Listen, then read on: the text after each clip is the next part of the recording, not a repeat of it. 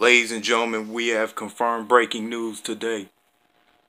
Verne Troyer dead at age 49.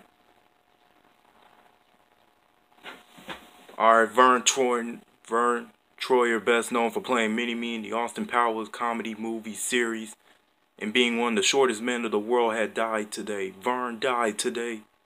According to a statement from his family, we've been told he was on a form of life support and since been taken to the hospital earlier this month after cops got a report he was drunk and suicidal and was treated for possible alcohol poisoning. Verne's family says during the recent adversity he was baptized while surrounded by his family. He had also struggled with alcoholism for years and has been to rehab many times. Troyer was born with the genetic disorder known as achondroplasia, dwarfism,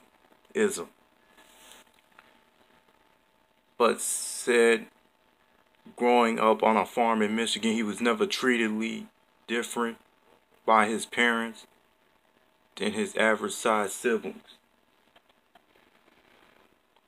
Verne began his Hollywood career in 1994 as a stunt double for Baby Bink in the film Baby's Day Out. Then he landed small roles in Men in Black and Fear and Loading in Las Vegas before making it big as Mini-Me in 1999, Austin Powers, The Spy Who Shagged Me, and the rest of the Austin Powers series. He continued to land roles in comedies and appeared and seen on shows